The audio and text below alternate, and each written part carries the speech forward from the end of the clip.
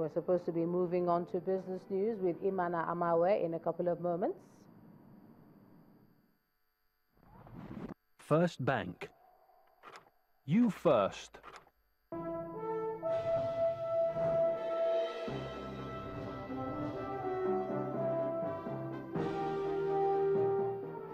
Hello and welcome to Business News. As the general elections kick off this weekend, market watchers believe the management of the liquidity situation in the economy will be one of the considerations at the ongoing MPC meeting of the central bank. Analysts also expect the two-day meeting to focus on the sliding oil prices, increase in the nation's inflation figure for the month of February, election-induced liquidity in the system, and the relative stability which the new regime in foreign exchange markets has brought to the Naira. At the end of its last meeting, the MPC maintained the benchmark rate at 13%. The CBN also suspended the retail Dutch auction system window, leading to a devaluation of the Naira. The outcome of the Monetary Policy Committee's decision will be announced tomorrow. And 8 companies have been named as the best places to work in Nigeria at the 2015 Great Place to Work Awards in Lagos, Southwest Nigeria. According to the organizers of the event, the companies are Akintola Williams Deloitte, Unilever Nigeria, DHL Nigeria, and Konga. Others include Microsoft Nigeria, NSIA Insurance, Coca-Cola Nigeria, and Mansard Insurance. The Great Place to Work Awards for the 3rd year is recognizing organizations with strong ethical standards and a work-friendly environment. What we see here tonight, amongst all of us and companies that have gone through great lengths to listen to the employees and seek out the opinions of the employees on a whole lot of issues. You provide great benefits, especially for working people. You also give back to the community through a wide variety of volunteer and philanthropic activities. This year, 8 companies have clearly demonstrated the main attributes of a great workplace, where you can trust the people you work with, have pride in what they do, and enjoy the people they work with. 4 additional companies who have distinguished themselves by delivering excellence in leadership, wellness, learning, and development were also recognized. When we first came in, they said we'd never find a great company to work for in Nigeria, but I'm glad. Time has shown that there are good companies to work for, great companies to work for, and we keep on meeting members of management teams who are committed to the journey, whether they are already great companies to work for, or they will, or they do hope to become a great company to work for. They're committed to doing whatever it takes to make the workplace a better and a more conducive environment for the employees. This actually means a lot to us, because this particular one is an affirmation from our own staff and obviously from the people that we work for in terms of our clients. We're not there yet, we're not perfect, but I think for us the voice of the employees is very important as to things we can do to make work a more enjoyable experience for them. From the organizers of the awards, it's congratulations to the 2015 best companies to work for in Nigeria, and for setting high standards in creating a conducive workplace. An indigenous computer company, Omatek, has added solar energy solutions to its range of products. At the official commissioning of its factory in Lagos today, the company says Nigerians can cut down their power consumption by 90% with Omatek Alternative Energy. Our business correspondent, Temple Ashaju, reports. Understanding the Omatek solar energy solution began with an evidential showcase to the Power Minister, Professor Chinedu Nebo, at the Nigerian Stock Exchange, where Omatek LED fluorescent has been installed for over a year.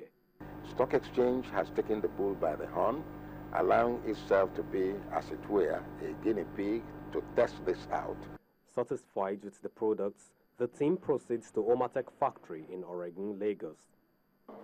Here, the Power Minister commissions the multi-purpose factory, where knocked down computer components and solar energy accessories are assembled. If your electricity bill in the month is 10,000 naira, you can reduce it to 3,000 naira if you adopt LED bulbs. All homes should be LEDified.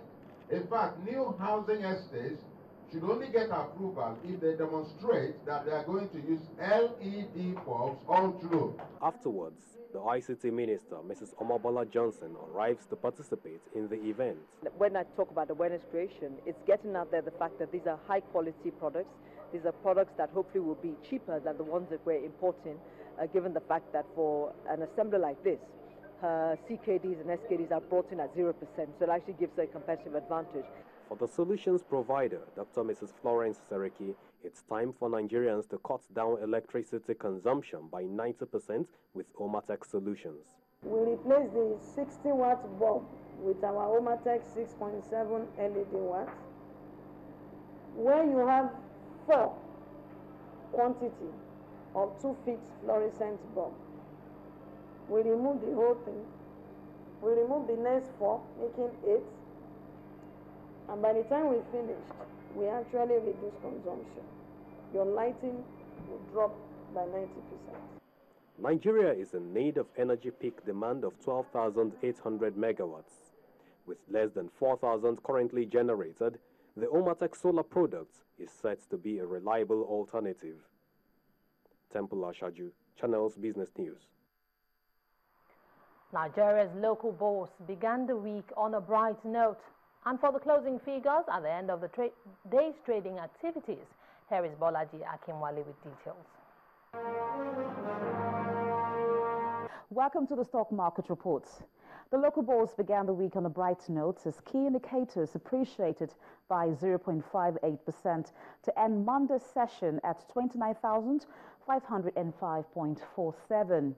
Market capitalization stood at 9.84 trillion naira. Market breadth was positive as 26 gainers outweighed 19 losers. Top on the gainers list was 40 Oil, which added 6 naira 93 kobo to its share price. WAPCO and Guinness also gained 3 naira 60 kobo and 3 naira each. On the flip side, Nestle was Monday's heaviest loser with 9 naira 50 kobo. Major contributors to market turnover included Mansard Insurers, FBN Holdings and Union Bank of Nigeria. When the closing bell rang, volume came in at 611.71 million shares, valued at 5.61 billion naira, and exchanged in 3,271 deals. And that's it on the stock market reports. I am Bolaji Akinwale. And that's it on Business News. I'm Imana Amawe. Thank you for watching. It's back to Ijoma for the rest of the news.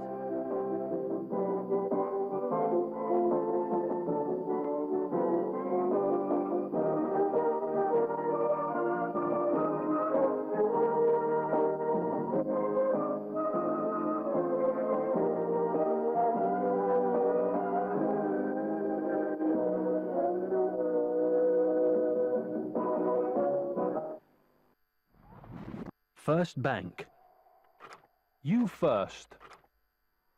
Next on the news at 10, European football governing body UEFA demands a 14th spot in the 2016 FIFA World Cup. That's on sports. Do join us again.